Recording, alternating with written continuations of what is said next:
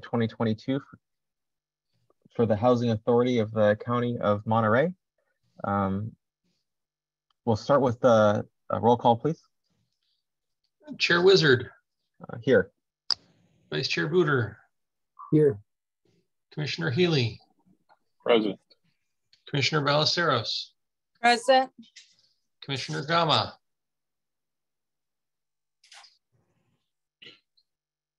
Commissioner Goodwin. Present.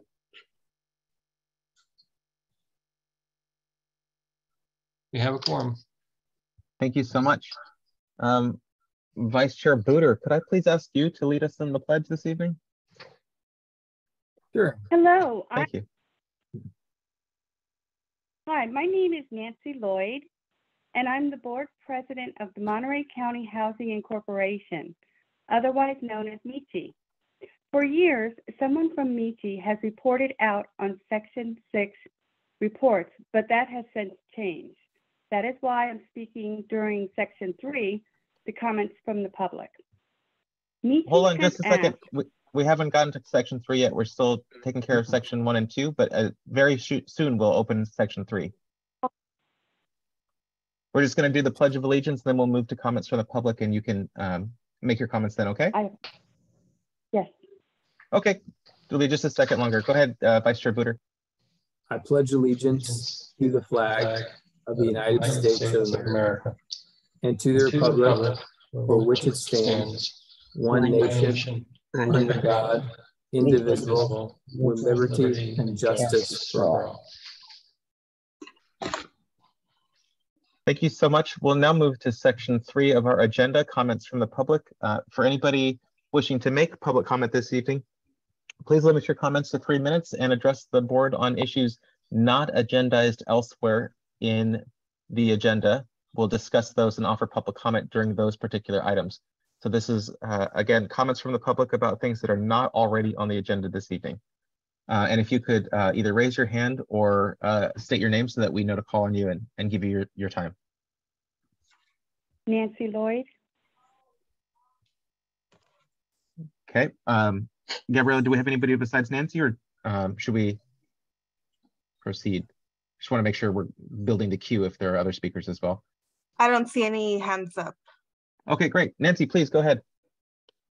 Okay, hello. Thank you very much. My name is Nancy Lloyd, and I'm the board president of the Monterey County Housing Incorporation, otherwise known as MECHI. For years, someone from MECHI has reported out on Section 6 reports, but that has changed. That is why I'm speaking now during the comments from the public, Section 3. MECHI has asked, verbally and in writing, for the financials related to the Parkside Casanova transaction since May of 2021. For many years before that, MECHI has asked for complete and accurate financials, and as recently as July, MECHI has asked for the general ledger. But we have not received the Parkside Casanova transaction financials nor the general ledger.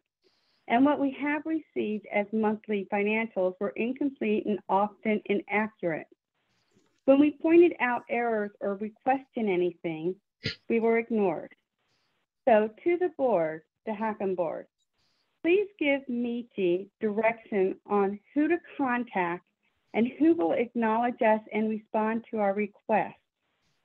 MECHI would really appreciate the HACM board for their assistance. And thank you for listening to us. Thank you so much, Nancy. I appreciate your comments. I see someone in the meeting under the name username has their hand up. Please go ahead with your comments. Again, 3 minutes and items not already listed elsewhere on the agenda. Good evening, board commissioners and Mr. Gensley. My name is Adriana de los Santos.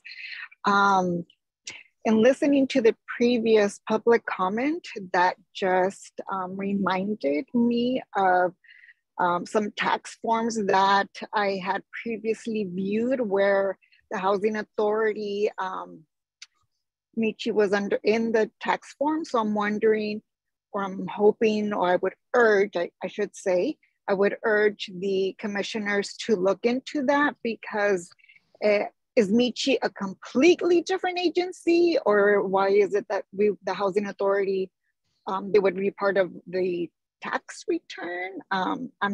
Perhaps it's just me, I don't understand.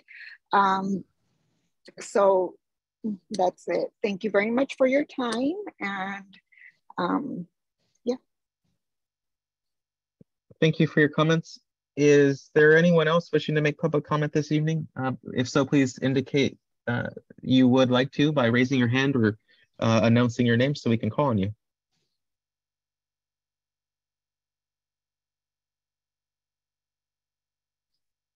Okay, hearing and seeing no one else, I will close public comment and ask that Tori, if he is able to respond at all, even if it's just to acknowledge those speakers.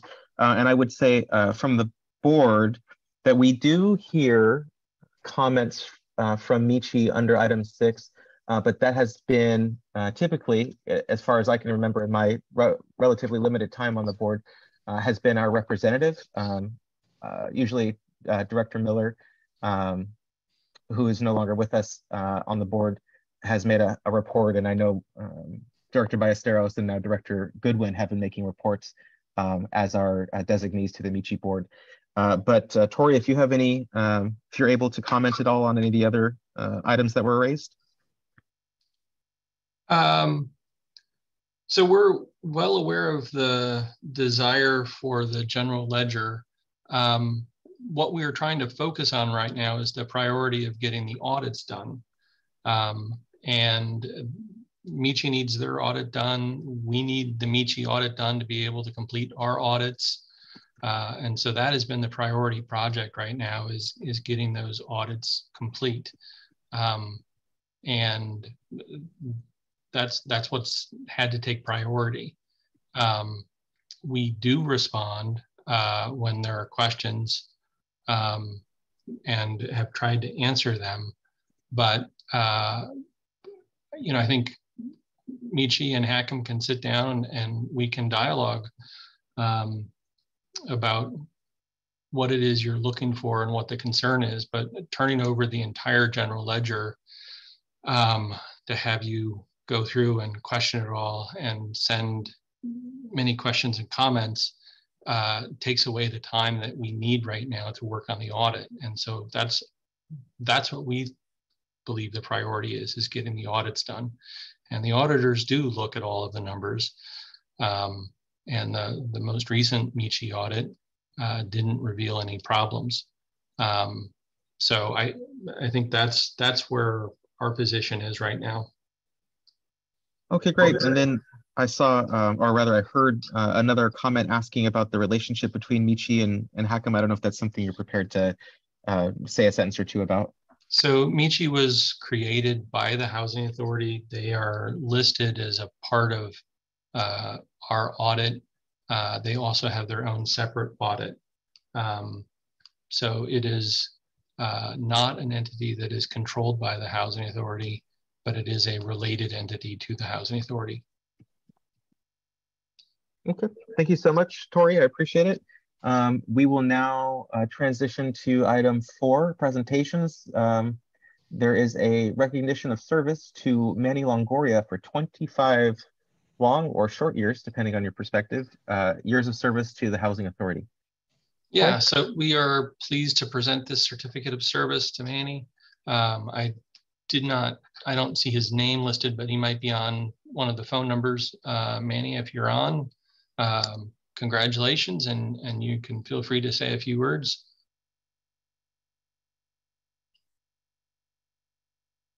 I think he's not on, but we'll make sure to get him the certificate tomorrow.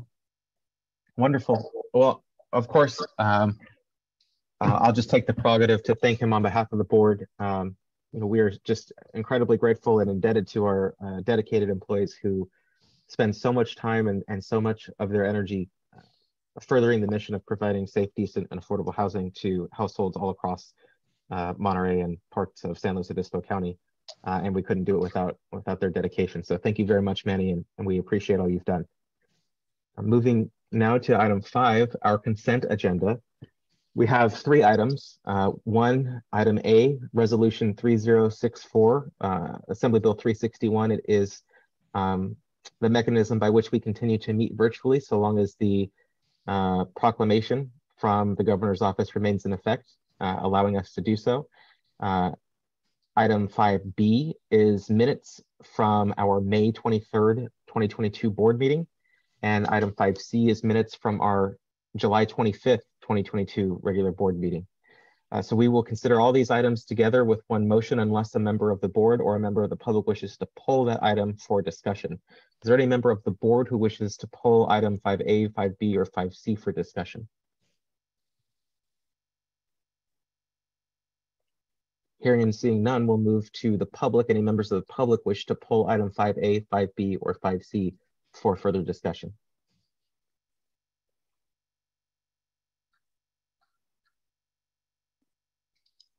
Seeing no hands and hearing no speakers, we will return to the board for action. I make a motion to approve. I second that. It's been properly moved by Commissioner Ballesteros and seconded by Vice Chair Buder that we adopt the consent agenda, items 5A, 5B, and 5C. Is there any discussion on the motion?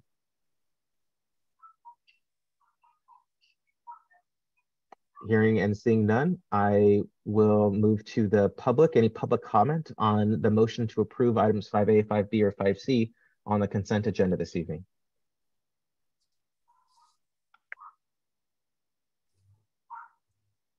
Again, hearing and seeing no one, we will close public comment and return to the board for a roll call vote.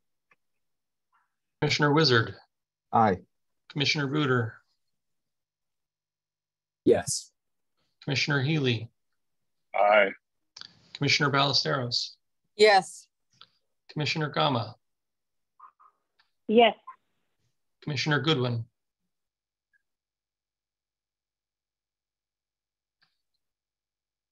Yes. Motion carries. Thank you so much, Tori. We'll now move to item 6 on the agenda, reports of committees. Commissioner Ballesteros, do you have a report from Personnel Committee? Yes, I believe that the information is under new business. And I also wanted to ask Tori if he can mention on the human resources report an update on the executive director position and how we're preparing.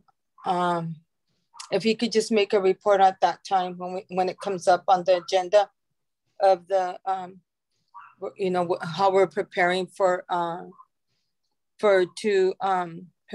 in the interviews, to prepare in the interviews for the executive director position. So that's it, but we did meet. Wonderful. Thank you so much, Commissioner Ballesteros, and Tori will pick that up. Actually, let me ask you, do you think that's more appropriate to respond to now in a brief overview, or do you want to do that later in the agenda? Either way is fine. All right, since these are reports and we have the opportunity to have a little bit more dialogue in the business items, we'll hold that response for now. The Finance and Development Committee, Commissioner Gama, do you have any reports? No, we did not meet this month. Okay, very good. Thank you so much. Commissioner Goodwin from the Monterey County Housing Incorporated and the Affordable Acquisitions. Any reports from those meetings? From Michi, we met on July 26th at 6 p.m. and there was a closed session regarding the elevator that was not working in the Parkside complex. And John Rhodes came up with a viable solution to have an— I have to interrupt. I have to interrupt because this was discussed in a closed session. Oh, sorry. Okay, I apologize. Okay, then I don't really have anything to report. Okay, thank you so much. Okay. We'll move to number 7, the report of the secretary. Tori, go ahead. So I spent a lot of time this month working on the Housing Choice Voucher Utilization Plan, and we have a new business item that will go into that in some detail. At the end of last month, we had an employee recognition event at Toro Park that went very well. Folks had a good time. And attended a number of other meetings in the community, the Chispa Housing Pipeline, the Monterey County Children's Council, the Chispa board meeting. I was asked to speak at the Home Collaborative meeting, and I also was asked to provide an update to the county's ad hoc committee. So that was kind of the basis of a lot of the activity that went on this month.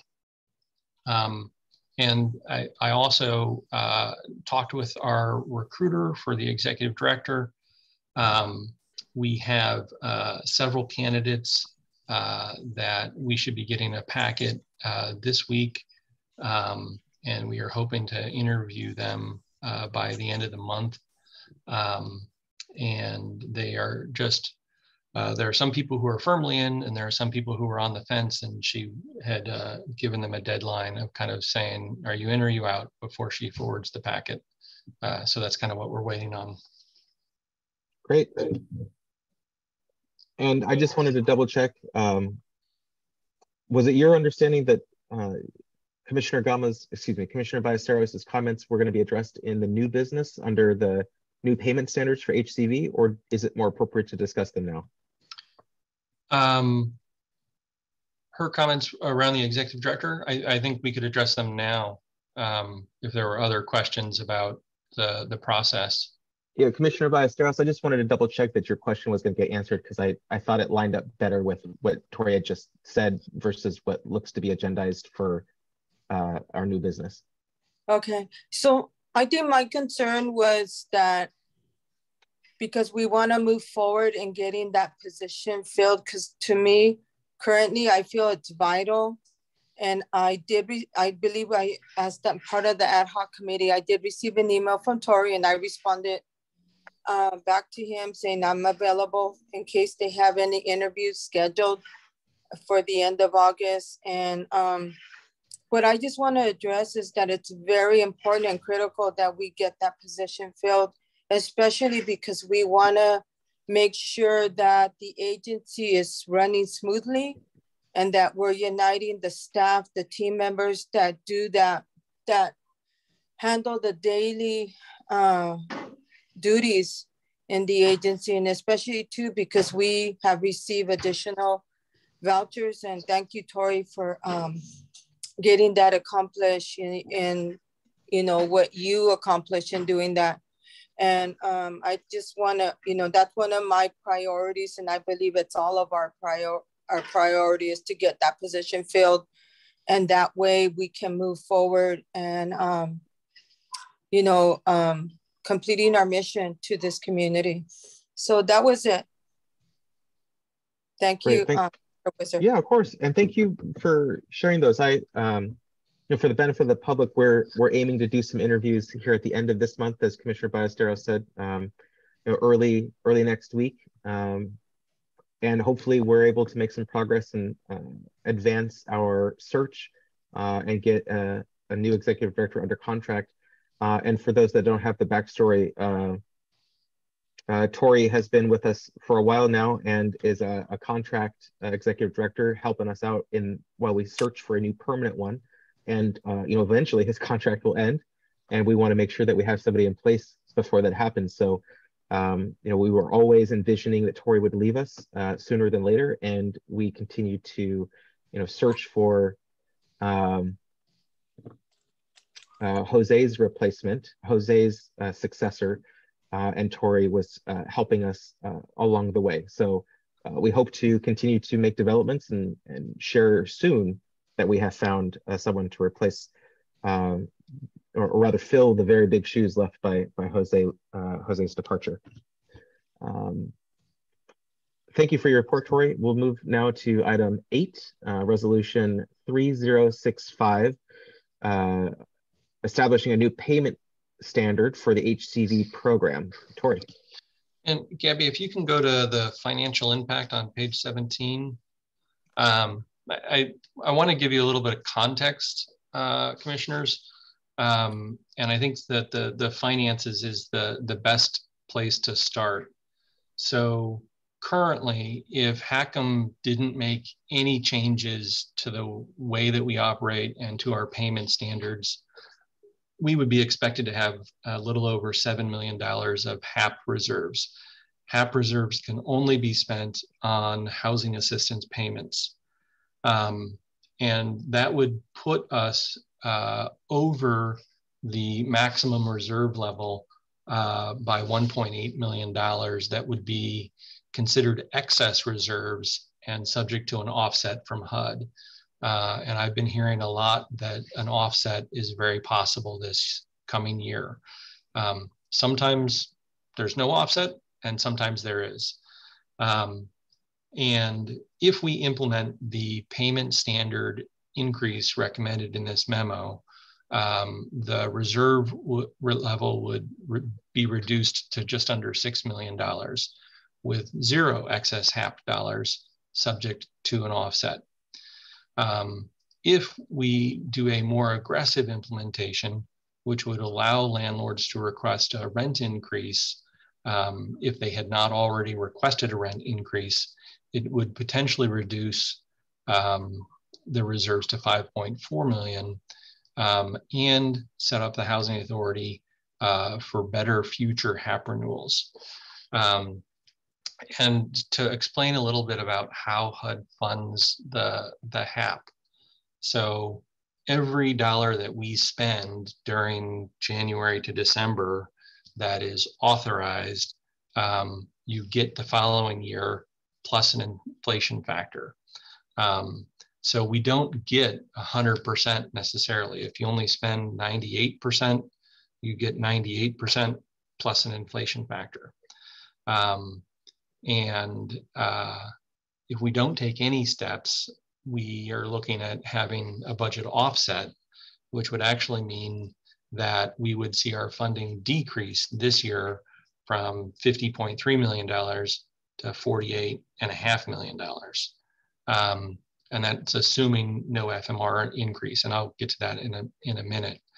Scenario 2, where we implement the higher payment standards and the voucher issuance, would result in an increase to $51 million.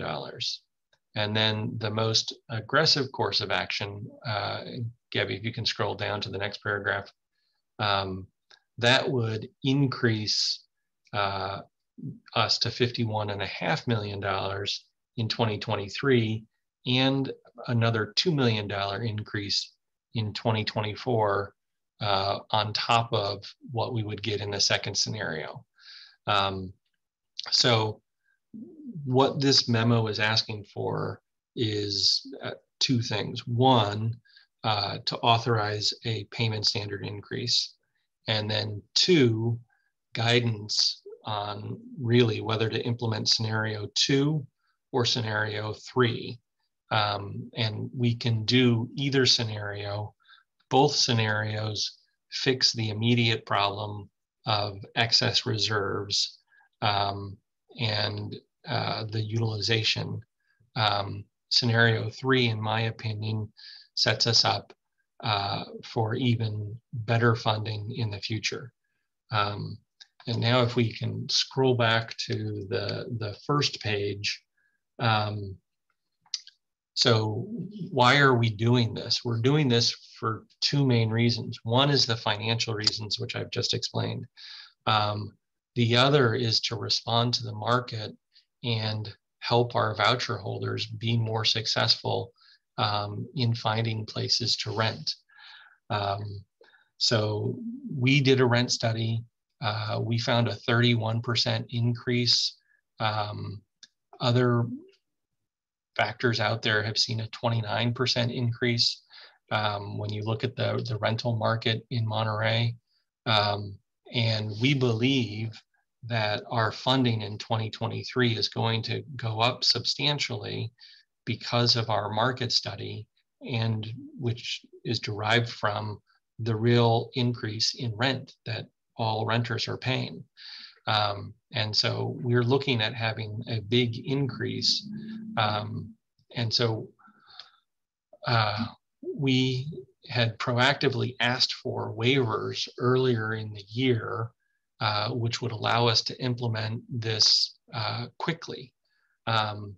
One of the things, and if you can go to the next page, Gabby, one of the things that it would let us do is immediately in September, lower the tenant portion for 618 households.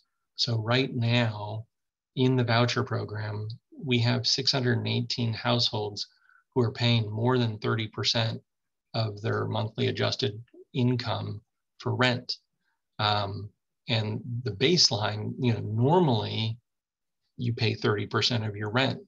And it is really when you are going above our authorized payment standards that the tenant takes on that additional burden and says, hey, I'd like to stay in my apartment, but your payment standard is $2,000 a month, and my landlord increased my rent to $2,100 this year. So I'm going to pay that extra $100 out of my own pocket in addition to the 30% that I already pay. And that's one indication that you've got a rapidly increasing market. So increasing the payment standards will immediately impact these 618 households. And it will immediately help us with the excess reserves. The other option is to allow landlords, and this is scenario 3, to allow landlords who did not ask for a rent increase in this past year a one-time opportunity to ask for a rent increase, understanding that there are new payment standards out there.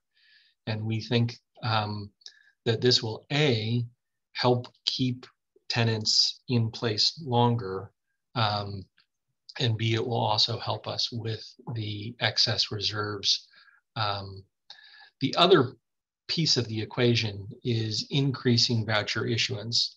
And this is something that is more informative. I'm not asking the board for permission. This is sort of the normal thing that we do, is manage the size of the voucher program and how we issue vouchers. So we sat down and did a bunch of analysis, and we are hoping to issue 50 vouchers in August and 50 vouchers in September. And we think that the timing of having new payment standards in place will help these tenants be more successful than tenants in the past have been with being able to find a unit that will accept the voucher and that can pay for the unit. So if we are successful in these things, the higher payment standards will help tenants. It will help staff because there will be less work involved in reissuing vouchers all the time to people who aren't successful and extending vouchers. It would reduce our HAP reserves. And by increasing the number of vouchers that we are circulating, that also generates additional administrative fee, which helps pay for the program. So I'm happy to answer questions and would love thoughts on whether I should go with scenario 2 or scenario 3 as we move forward. Thanks very much, Tori. And just to record it on the video in case somebody doesn't have access and can only listen, can you state again the numbers involved with scenarios 1, 2, and 3? Well, scenario 1 is really not an option. So scenario 1 would leave us with excess reserves of $1.8 million. And scenario 2, we would have 0 excess HAP and reserves of about $5.9 million. Scenario 3 has us at $5.5 million reserve and 0 excess HAP. The other thing that scenario 3 would do is it would get our utilization rate very close to the maximum number of points on CMAP. And it would put us into a higher category than scenario 2 for the CMAP, which is the Section 8 Management Assessment Protocol. Okay, great. Thank you so much. Questions from commissioners?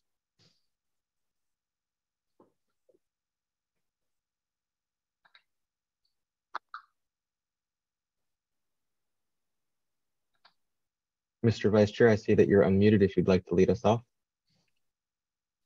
Yeah, no, Tori, so on scenario 3, I just want to make sure I'm understanding. These are landlords who did not request an increase. Is the idea that they were presumably up against the payment standard and the maximum rent to owner, and so they just figured there was no, the only reason they wouldn't ask for an increase is because they knew it would be coming out of the family's pocket, and so they were like, we'll let it slide. Got it. Okay, yeah, and I guess, okay, I have another question that I can defer because I don't think it's as important to this. I just have a question about how this will roll out over time, but this would apply to people who, like, within the past year have like signed a new lease and the landlord did not request a rent increase. That's yeah. So I think the way that we've written it up is it would have to be somebody that had been continuously on the program for over a year, yeah. And did not ask for a rent increase. Okay.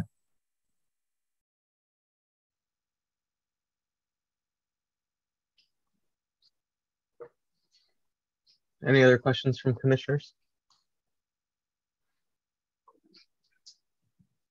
Well, I'll ask Tori, what would be, I understood you to say that option 1 is not really an option because it ends up creating a likelihood of a financial penalty for us, and that does not further our mission. So it doesn't make sense to me to flirt with a decrease in revenue and a potential inability to provide the same level of service we're providing today. So I'm not necessarily in favor of that option. But for options 2 and 3, one you characterized as more aggressive than the other, and I'm understanding that the more aggressive of the 2 options is not aggressive in terms of riskiness, but aggressive in terms of what the breadth of the potential change. How many households, as opposed to a narrower, more conservative approach, which gets us under that threshold for, having the feds take some of the cash back, but isn't as much as we might otherwise do. Is that a fair characterization? Yeah, well, so I think the other question is what's the downside or the risk with number 3? And so the risk with number 3 is if we don't have a bigger increase than just kind of normal inflation, we might find ourselves running very close to no reserves. And so it's saying, we really believe, due to all the market activity, that the FMRs are going to go up substantially, and that rather than a 2% increase or a 3% increase, we might be looking at a 10, 20, 30% increase. And that's the risk.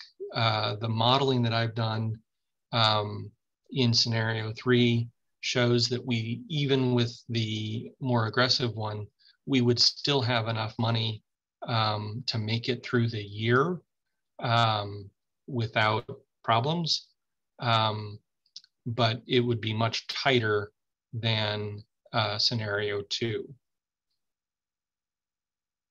So just to repeat that back to make sure I'm understanding it, the potential risk, sort of a worst case scenario, is that we go with the most aggressive, number 3, and increase the value of the housing voucher for more households, and that the projected increase in revenue from the federal government to cover this program, as they already do, doesn't match what we thought would happen. And so we, out of the money we've got, have to cover the difference. Correct. And how long might that situation play out? I mean, is this a, before we catch up, is that 3 years? Is it 30 years? Would we spend down all of our reserves? Would we go into the red? Would it just be a little hit? Like, what's the? So the modeling shows that we can cover 2023. It's 2024 that would be a problem if the FMRs didn't get a bump beyond the normal 2 or 3% bumps that we're used to seeing. But the other piece is Maria and I have been working a lot on the 2-year tool, which is a more sophisticated modeling tool. And so what the more aggressive position would require is that we more closely monitor our utilization and the model on a monthly basis as we make decisions about further voucher issuance or whether to pull back on voucher issuance. And I think that, the truth of the matter is we should be doing that anyways, and watching this program month to month. It just, in scenario 3, it becomes more critical that we pay close attention to what's going on with the program. Okay, great. Thank you so much. We'll go out to the public now for questions and comments from them. Any members of the public wishing to comment on this? Actually, Chair or Vice Chair Buder, do you have another question or was that a comment? Yeah, I had a question. Sure. Tori, what is the what do you have in as an assumption in your model for an increase to the FMRs relative to the So HUD puts in a 2.5% increase, which I think is absurdly low. And what do you have? Is that, these numbers that we're looking at in this memo, are you assuming that that's the increase, or are you assuming? Yeah, so we're using HUD's 2.5%. That's the inflation that we see. We really think that with a rent study that shows a 31% increase, we're going to get a much bigger increase than 2.5%. Got it. So these numbers assume the 2.5%. Yeah. Got it. Cool. Thanks, Vice Chair Buder. Anybody from the public wishing to ask questions or make comments? Now's your time. Please limit your questions and comments to 3 minutes on the topic of changes to the Housing Authority's payment standards for the Housing Choice Voucher Program. Please raise your hand or announce yourself so that we can call on you.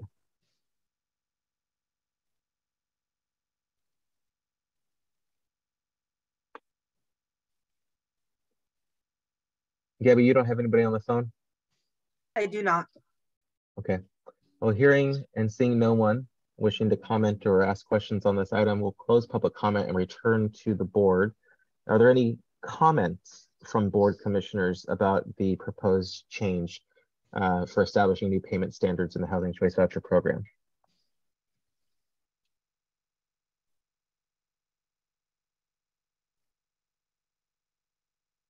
I mean, I think it's going to be huge to give folks the purchasing power that they actually need to be able to find housing here. Our success rate, it's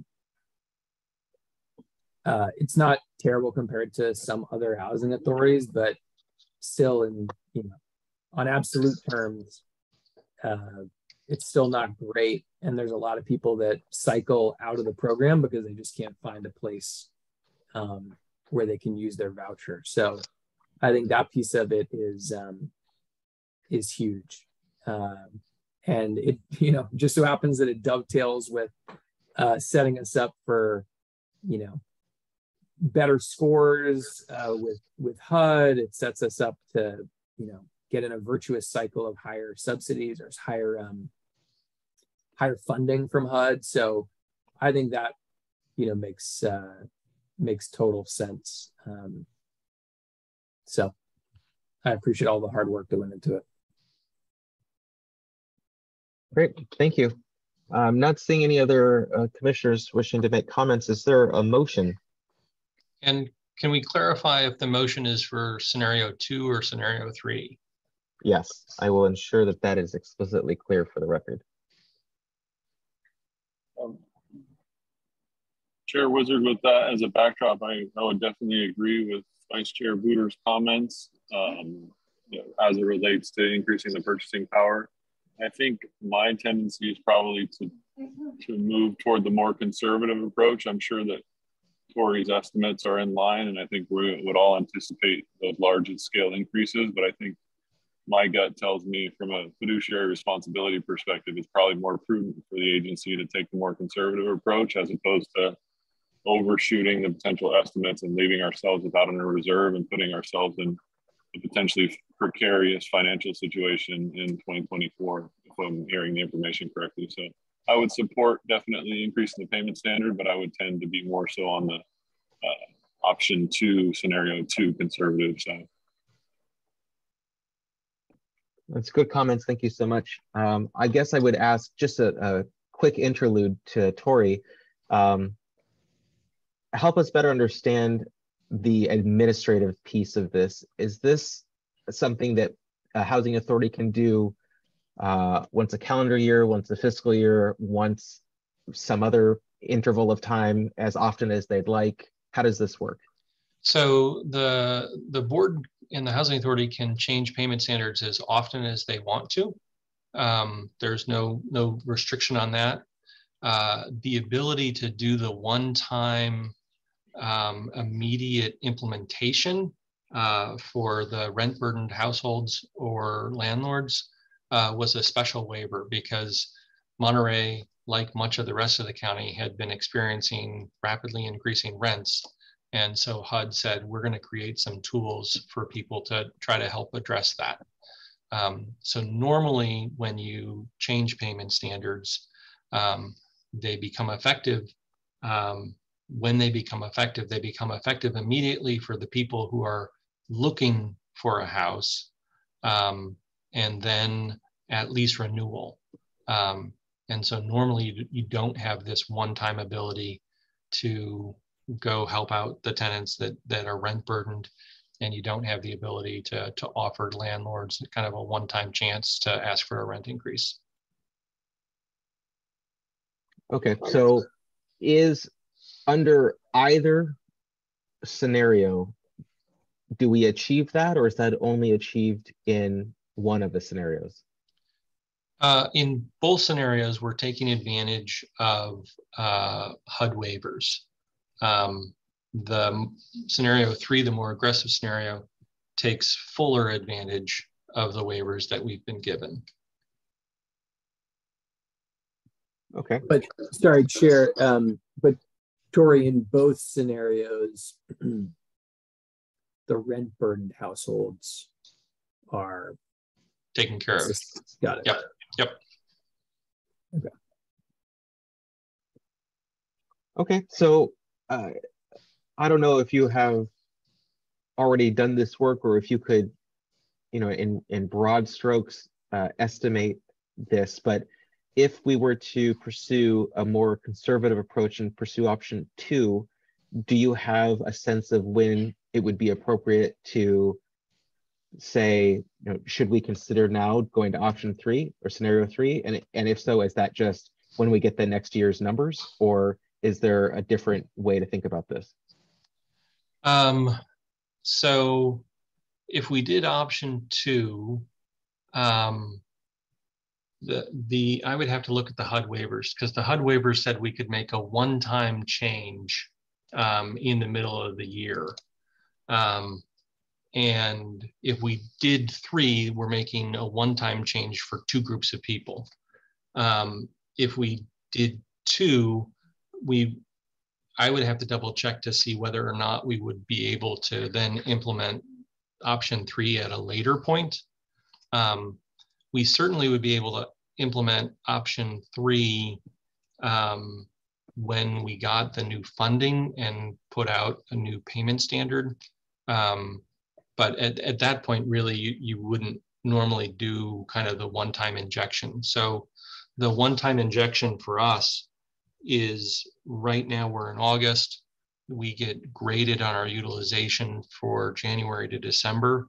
And so changes that you make in December, it's really too late to have any impact on the overall utilization levels.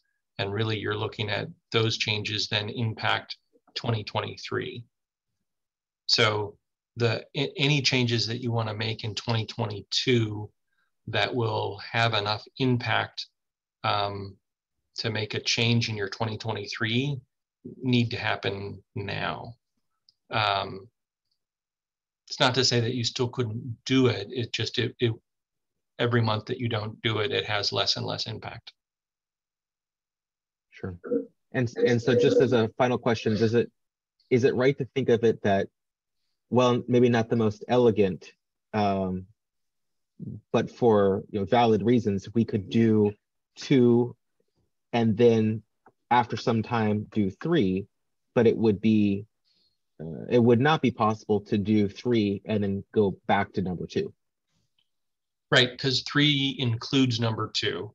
Right, okay. I just want to make sure that was clear. That was how I understood it, but I wanted to make sure that we were all on the same sheet of music. So I would love to hear some more questions or comments from commissioners. I heard Commissioner Healy say a preference, and I totally respect that. I didn't quite hear it phrased in terms of a motion. If you're ready to do that, by all means, I'd be happy to accept your motion. I have a question. Oh, go ahead, Commissioner Lula. As far as the voucher distribution, it would include like housing authority apartments as well. I mean, properties as well, correct? No, so the housing authority properties are under the RAD program, and it has a different set of rules. So it doesn't change the RAD rents. If the housing authority owned true market rate that had was not RAD, it could impact those rents. And so, if we had voucher holders at Tynan, a tax credit property, Tynan it could impact Tynan, and they could ask for a rent increase. Okay. Do you have an opinion, personally, of which way would be the better way to go? So with your expertise? Yeah, I think it really depends on the goals of the agency and what's acceptable for the board. So personally, I always like to be a high performer, and I don't like to leave any money on the table. I like to spend as much money as I can and run it as close to the wire to serve as many people as possible. But that strategy does come with the risk that if you run too close to the wire, you can wind up in shortfall. And now not secret, but the trick is if you wind up in shortfall, sometimes if you do the things that HUD asks, which may be painful, like rolling back payment standards for a period of time, you'll get extra funding. But I've always operated under I want to try to maximize the funding that the Housing Authority receives to be able to serve more people. Scenario 2 probably puts high performer may be out of reach this year, and it would be a standard performer. Some of that will depend on how quickly the 100 households are issued vouchers and how quickly they lease up.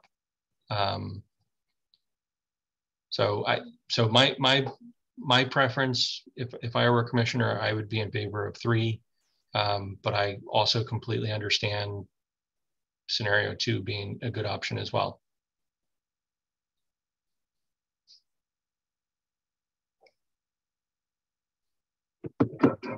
Chair Wizard, if there are no other questions or comments, I'd be happy to offer my motion.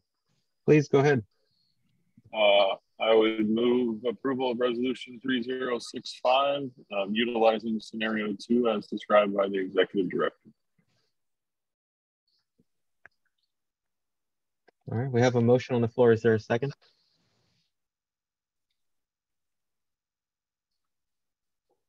I'll make a motion to second it.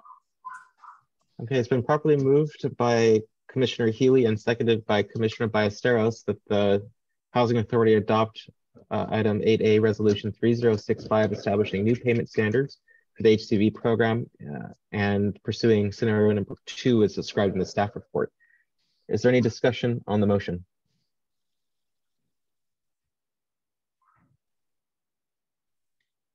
Hearing no one and seeing no hands. Oh, go ahead, Commissioner. No, John, I was just going to say, I think, you know, I see the argument for number 3 and, you know, trying to get to the high performer status and also trying to, again, create that virtuous cycle.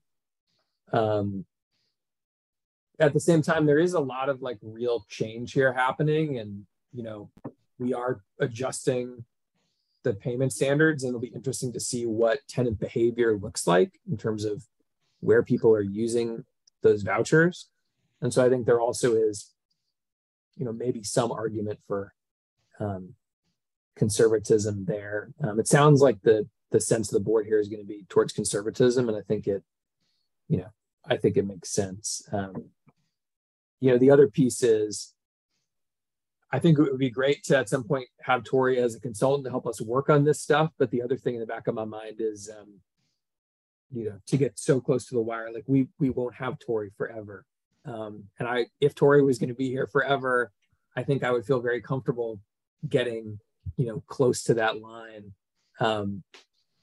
But without that being the case, I think maybe the more conservative option makes some sense. So.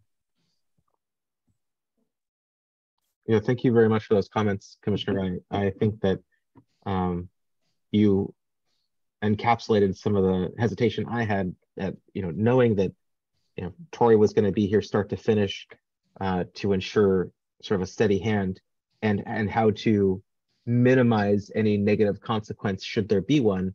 It would give me the utmost confidence, but, you know, that there could be some transition and it maybe doesn't work out exactly as we thought.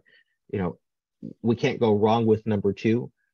We might go wrong with number 3, and so I appreciate the concerns espoused, you know, shared by you and Commissioner Healy.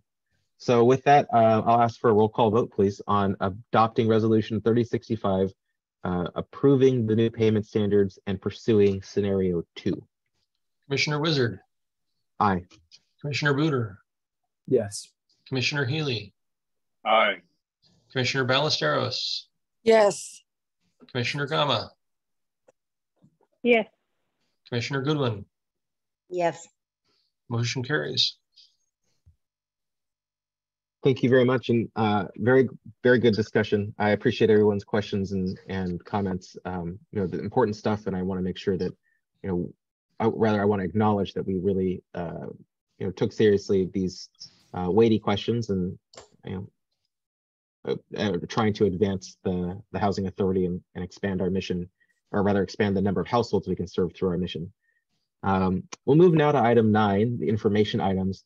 Just in the interest of time, since we're about to hit an hour, I would like to ask those making reports to you know, try to pursue a little bit more succinct report, if at all possible. And we'll start with 9A, the Human Resource Report. Tori, is that you today? That's me. So the big update is Tamberlyn Creighton, the HR director, has been let go. In addition to that, we still are looking for a number of positions, including Director of Finance and Director of Property Management.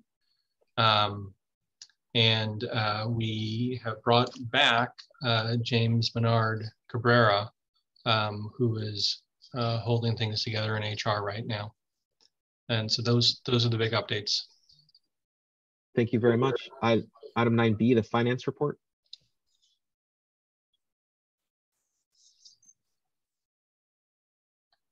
Sorry about that.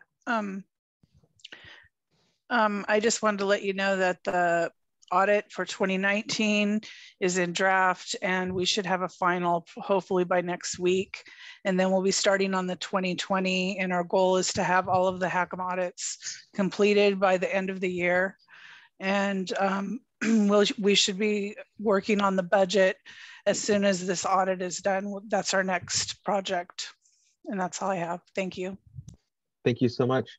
Item 9C, the Development of Property Management Reports, Carolina and Jose. Let's see, the only thing I'll add to my report is on Tynan Village. The painters are, the stucco company and the painters are going full force on the last building. We hope to be finally done with that by the end of September. And then Parkside, you know, our team and Jose's team are meeting weekly to have files ready for lease up whenever we get those buildings turned. PG&E is still a bit of a delay along with Comcast, but one of the buildings, it looks like we might go back to having one building at a time released. It all depends on PG&E. But right now, building B is ready for final punch walk once it's energized, and the same with the community center building. Great. Thanks for that update. Jose, are you on the call this evening?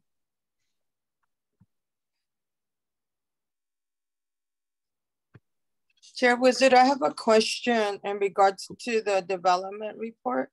Sure, go ahead. I noticed under, I believe it's Parkside, there's something that's typed in there. I'm trying to look for it. I'm gonna go to it to see if I can find it. It says, under Parkside, it's page 41, right? On the second bullet, it says HDC does not have site control, and that's phase 2, and it says the remainder Michi property. So what is, I just wanted to get an explanation. What does that mean? So that means at this time, we can't start the development. I believe I brought this up back in maybe February, March, when we had the opportunity to apply for the next round of tax credits. But without HDC owning the property, we're not able to apply for funding. So the remainder of Parkside is still owned by Michi at this time, and we haven't entered into a development agreement with them yet. Okay. So we're unable to move forward. Okay. Thank you. And then to, I'm sorry, to add to Carolina's report, we have been completing orientations, bulk orientations at one of our sites. And we've been bringing in people to evaluate them for Parkside 1. The process is going. We have several people that are interested, and we're evaluating them. We're working with Maria's team on that process, and we anticipate to have the files ready for a lease up when we get the building for one Parkside. We also completed today the inspection for Portola Vista, and everything went well. We didn't have any major findings or issues. We completed the CREA inspection for Haciendas 3 and the inspection for Hacienda Senior. And we also got the closeout letter for 803 Isalina's family RAD. We finally got that closeout letter for the audit. So we're happy that we got that, and that's all I have. Thanks very much. And then our last report, item 9D, housing programs, Maria. Yes, good evening. The only thing I need to add to the board on my board report is to give you a highlight. My staff and I, we worked on Friday and Saturday. Like Tori mentioned, we need to issue vouchers. We went ahead and we sent out 700 appointment letters. And out of the 700, only 288 families showed up for the appointment to review if they qualified for a preference. So we actually scheduled 230 families, and 58 did not qualify. So the remaining, the 412 families did not show up, which we're gonna probably send out another preference letter to verify whether or not they should still retain that preference in order to qualify. So even if we schedule the 230 families, doesn't mean that they may qualify, because we did see a lot of families that don't have legal status, or they may be denied due to being over income, or if they're criminal background. So sometimes with my staff, we have to do like 3 to 1 or 4 to 1 just to get families eligible to get their voucher. So my staff is working so hard. I mean, I just want to give them kudos for us scheduling all those people. It was over 200, almost close to 300 families we saw on Friday and Saturday, just to get them in, so we could try to bring up our utilization, and hopefully families do find housing, because a lot of the families did mention, it's great that they may get their voucher, but the big problem is that there's not enough units out there for them. And, we do know we hear their concerns, but we're hoping, with the payment standards going up a little bit higher, but the main concern is there's not enough housing units out there. So I just wanted to let the board know that, we did do a big orientation for families to come in. Great, thank you. And I'm glad to hear that so many people were interviewed and that we're really making progress. I appreciate that report, Maria. Thank you so much. So we heard our information items in record time, and I would like to encourage the commissioners in their comments to, if they're able, be just as succinct. We can go through each commissioner, or you can just offer your comments if you would so like.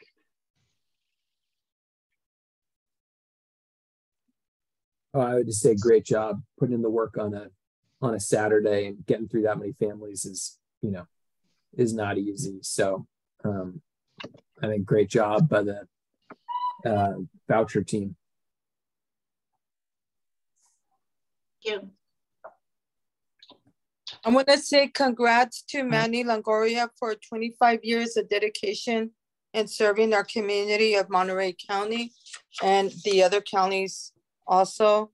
And also thank you to the staff and Maria for the work done and serving the families those days. It probably was a lot of overwhelming work involved, so thank you. Yes, it was. Thank you.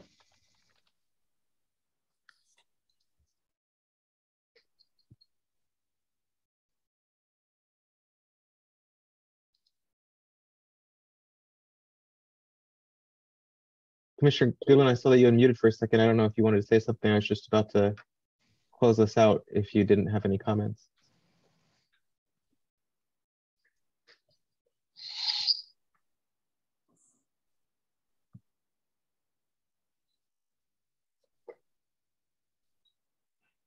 All right, well, thank you very much, everyone. And again, to Maria and her team, working extra on the weekend is certainly incredible effort, and we're very excited about all of the good work that you're doing and the opportunity to expand the number of households that we're serving. So, kudos to you and your team, and thank you everyone for giving us a few extra minutes here and going over the hour. And there being no further business, this meeting is adjourned.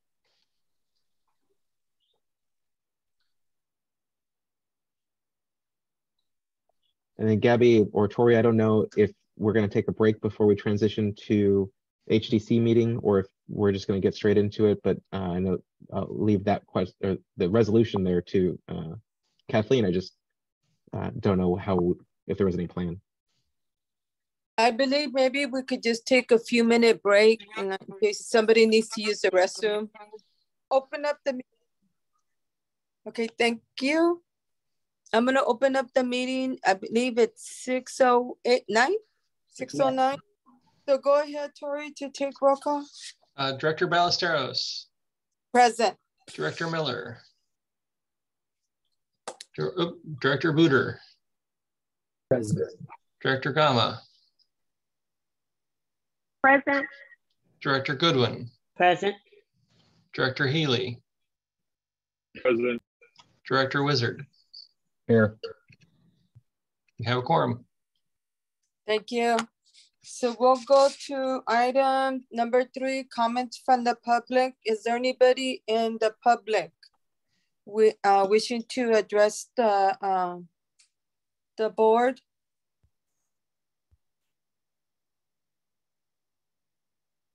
No one has their hands up. Okay, thank you, Gabby. So now to item number 4, consent agenda. And it is 4A, minutes, approval of the minutes of the HDC regular board meeting held on July 25th, 2022. 4B, minutes, approval of minutes of the HDC special board meeting held on July 27th, 2022. And then item 4C, memorandum resolution MDC-211, which is the AB 361. So do I have any questions regarding those items that I mentioned? Is there any comments from the public regarding those items?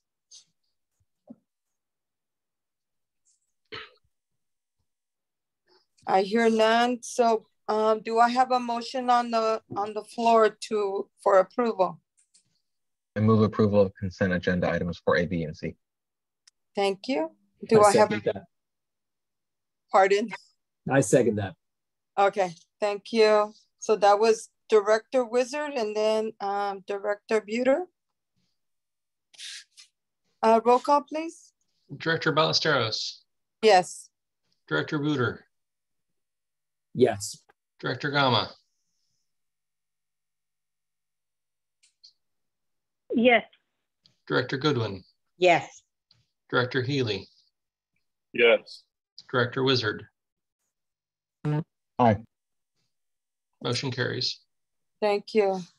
So now we'll go to new business. Number 5A, memorandum resolution MDC 212, approval of the procurement policy. And Tori, go ahead. So the HDC procurement policy was based on the outdated HACM policy, which has since been updated. This has a few changes, and I've outlined where those changes are. In purchasing methods, there's a new developer services section, and there's also a design build section, and we expanded the multi-step bids. One of the things that you would often want to be able to do with developers is a multi-step process where first you put out an RFP and you request an RFQ. You put on an RFQ to just kind of say, hey, developers, tell us why you're great. And then you might select 2 that you feel are exceptionally great that you would then ask them for a proposal. And so that's the multi-step bid process. And then we also expanded the contractor responsibilities and tightened that up a little bit more. And then throughout the document, we changed HACM to HDC and Housing Authority to agency and commissioners to directors, et cetera. But other than that, it should look like a very familiar document. And I'm happy to answer questions. Are there any questions? Go ahead. Yeah, Tori, is there anything that is sort of housing authority specific that is maybe more restrictive?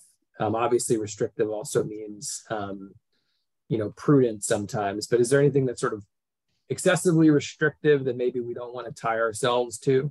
So in both the HACM policy and the HDC policy, we used language that says when those restrictive things apply, then it applies. Because HACM itself freed itself of a lot of those regulations when it exited the public housing program. So both of the documents have a lot of some of those old requirements in there, but the language was changed to if Section 3 applies, if Davis-Bacon applies, then it shall be followed this way. Okay.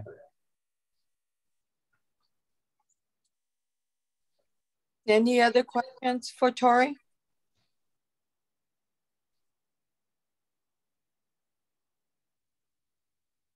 Hearing none.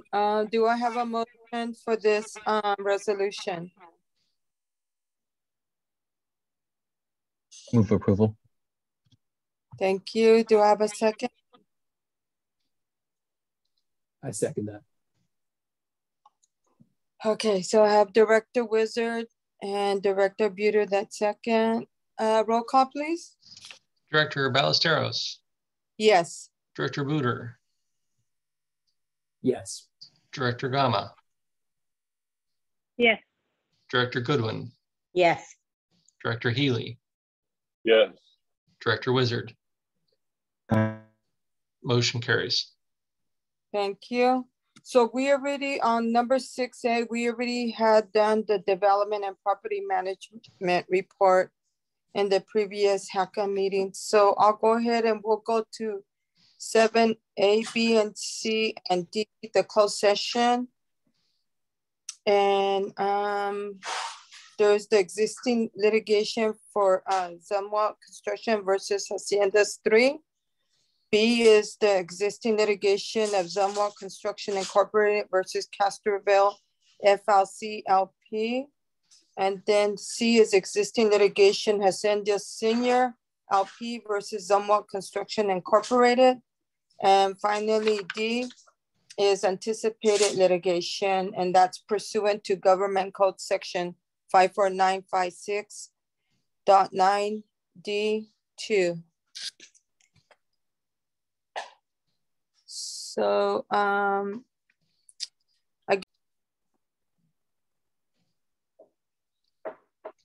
okay, so we're opening, we're coming out from closed session, and the time is 6:27 p.m.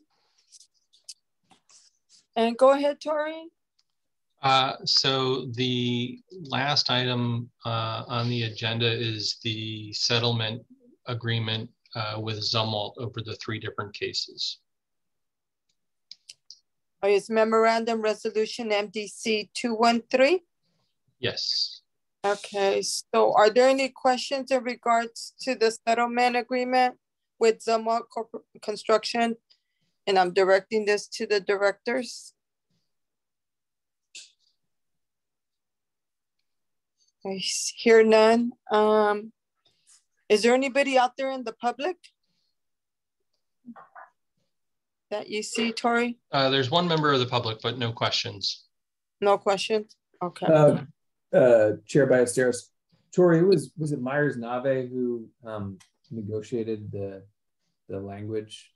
On they were the crafters of the language. I was more the negotiator. Got it. Yeah, but they wrote it up. Got it. Yep. Thank you.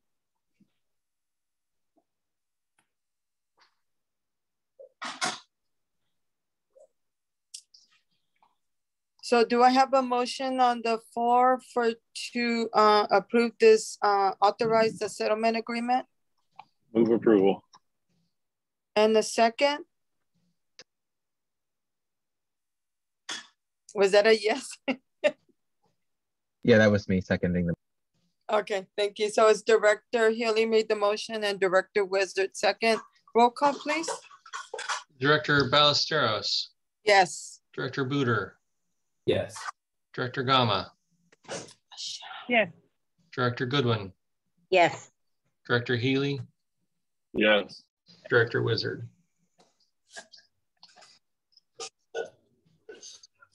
Thank you, everybody. So now we'll go, any director that would like to make comments?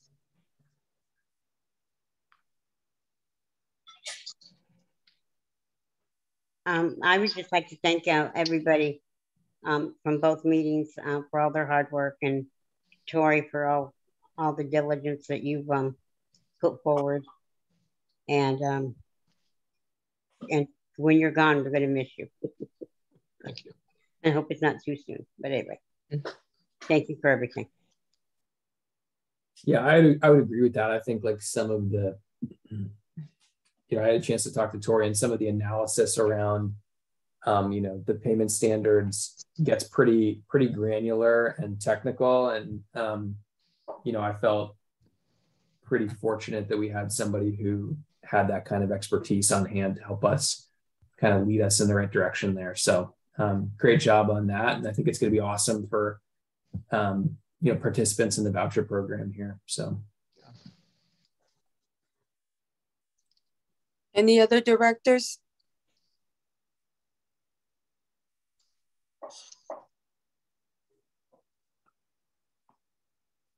Okay, I just wanted to say thank you, Tori, and to all the staff of housing development. Also, that payment standards, I know it was a lot of work, and I appreciate that everything that all the staff, or if it was yourself, Tori, that put in.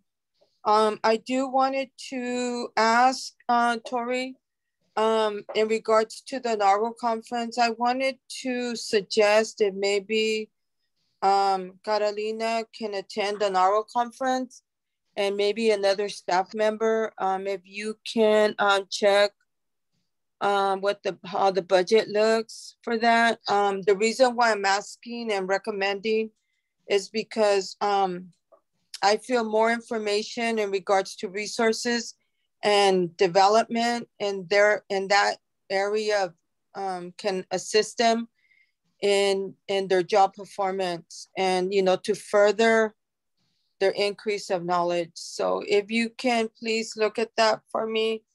Yeah, I haven't denied anyone. No one has asked to go. Okay. And I can see what they're thinking. Okay. I'll be there. I'm speaking. Okay. I did reach out to Carolina this morning and asked her if she didn't call me. I called her and I asked her if she was interested. And she said that she hadn't really thought about it, but that she was going to review the NARO, the sessions, the different sessions they have. And then I guess she will let you know. Okay. Okay. Thank you so much. So, I think if there's no other director comments, we can close out the meeting. The time is 6:32. Have a good night. Have a good night, everybody.